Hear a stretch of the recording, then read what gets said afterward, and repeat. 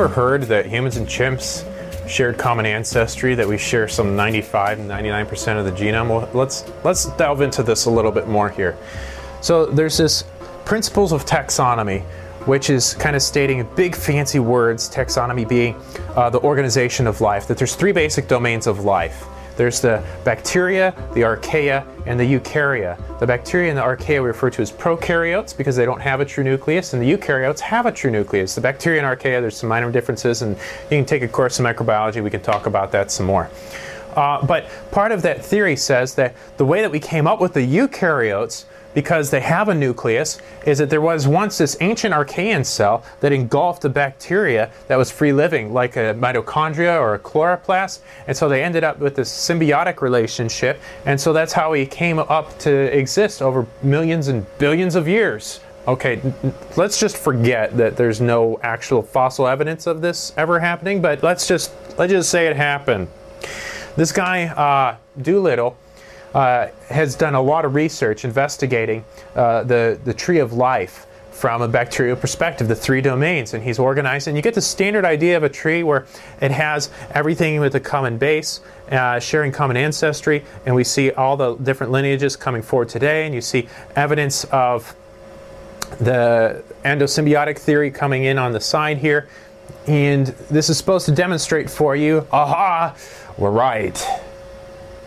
But let's not tell you what the real evidence is. Well, what's the real evidence? Well, the real evidence actually looks more like this, where you see everything going all over every which way, and you're like, what does that mean? Well, what they've had to do is invoke this concept called horizontal gene transfer. To help you understand horizontal gene transfer, it's not quite the same as vertical gene transfer. So vertical gene transfer is parents having kids that have kids. That's vertical gene transmission. Horizontal gene transmission would be like the brother and sister exchanging genes, or like me giving you my genes. And I'm not talking about my pants that I'm wearing. I'm talking about the genetic material, the DNA, has to go from one organism to the next. Now, I'm not going to deny horizontal gene transfer happens. That's how we get the emerging antibiotic resistance in bacteria. I've got a PhD in microbiology. I'm well aware of that. But what I'm saying is, when you're exchanging genes, it never involves stuff like the ribosomal RNA subunit. And that's how the tree of life was put together, was based on sequencing this one gene. Okay, so what happens then? Let's simplify this crazy picture of everything going every which way, and let's just take all the vertical gene transfer and just represent it by a simple line vertical like this, and we'll have the horizontal gene transfer as a horizontal line like this. Now, if you watch closely with me, how can you tell the difference between this figure and this one? I can't tell the difference. You see, what happens when you invoke horizontal gene transfer, it undercuts that common ancestor, that last universal common ancestor. You can't figure out what it was because horizontal gene transfer just uproots the tree of life at its base. So what have evolutionists done to fix this problem? Well, they said instead of having one origin of life, which, I mean, it's crazy astronomical odds, there's more different combinations to put together the first simple cell than there are hydrogen atoms in the universe. So this is like giving you a puzzle box with 200 pieces inside of the puzzle, and then asking you to open it the first time and having it completely organized the right way the first time you open it. Oh, and by the way, you die if you don't do it. Okay, so that's crazy odds right there in and of themselves. But then they go one step further, and to explain this horizontal gene transfer thing, they say, okay, well, maybe there were multiple origins of life. Yeah? So instead of astronomical odds one time, let's multiply the astronomical odds one on top of the other. That's just nuts. So how do they tell how can you tell whether you've got two similar genes or not? This number, this percentages of 95 to 98%. Well, you can see here, let's give you this hypothetical situation where we've got two species and we've got their two different sequences. And you can see there in the areas that are highlighted blue, that's where there is a difference. And the areas where there's a vertical line between the species 1 and species 2, that means there's 100% identity. A similarity is exact in those spots. The other places are what we call non-identities. So with this example that I've got of 18 up here at the top, we get a match of 9 out of 18 if we just take bookends and we just take it straight as is. But what people sequencing genomes will often do is they will take those sequences between species 1 and species 2, and they will insert gaps that are highlighted in green in the sequences and spread it out. So instead of having 18 sequences, they add some gaps and they get up to 20 nucleotides for the comparison. And then what they do afterwards is they can switch where the non-identities go so that they can minimize the non-identity to only 1. And in doing so, what happens then is that you've got these gaps where there is no DNA, but they say that there must be some DNA because all the rest of it lines up perfectly. Well, not perfectly, but you can see you go from the first situation of having 9 out of 18 to then after doing this alignment that you end up with having 15 out of 20. That's a 50% identity that was changed into a 75% identity. They say, oh, well, we didn't change the numbers or the sequence or the data, but they massaged it so that they got a better answer and they get a higher percentage. They do this all the time. Trust me, I have sequenced an E. coli genome. I have worked with people that have worked on the sequencing of the human genome. So I know what the tricks of the trade are. I'm not saying they're tricky. I'm just saying this is the tools that they use. And this is how they come up with the idea that we are 95% similar to chimpanzees. And so that's among the DNA that's similar. That's not among the DNA that has no similarity whatsoever. So you hear those numbers, and it's just, I don't know what to do with them. And yet they're going to tell us we share common ancestry with chimpanzees. There's a shared common ancestor. Oh, how do we know that? I'm sorry. You know, how do we know they're a common ancestor? Oh, well, we know that they're a common ancestor because they've got homologous structures. Oh, yeah. What's a homologous structure?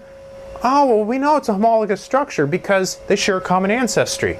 Wait a second. You're telling me that we know it's a homologous structure because of common ancestry. So, just tell me again, what's common ancestry? Oh, well, we know it's a common ancestor because they share homologous structures. And on around the circle we go.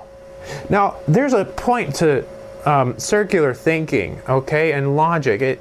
It makes really terrific logic, but you can't prove them wrong because by definition, homologous structures share common ancestry. You need to have some independent validation of this kind of a concept. And so people are sequencing DNA, trying to show common ancestry, sequencing genomes, sequencing 16S ribosomal RNA subunits, and this is the way by which we define what E. coli is. We get this, we sequence the 16S ribosomal subunit of the RNA for the ribosome, and we're able to say, aha, this is E. coli. Now I know a thing or two about E. coli. I've done a lot of work with E. coli. There's good E. coli and bad E. coli. Please don't think that all E. coli are bad. There's some good ones. They live with you. You take them with you everywhere you go. And you want to keep the good and stay away from the bad. So they started sequencing these genomes and they started comparing them among each other. They sequenced the good E. coli first, and then they sequenced the hamburger pathogen and a urinary tract pathogen. And they found out that those 3 strains of E. coli share only 39.2% similarity. So let's apply this logic then to human evolution. And if we are supposed to have 95 to 98% similarity with chimps, that means one of 2 situations. Either humans have evolved crazy fast, or that you really can't trust those numbers and making these comparisons based off of percentages.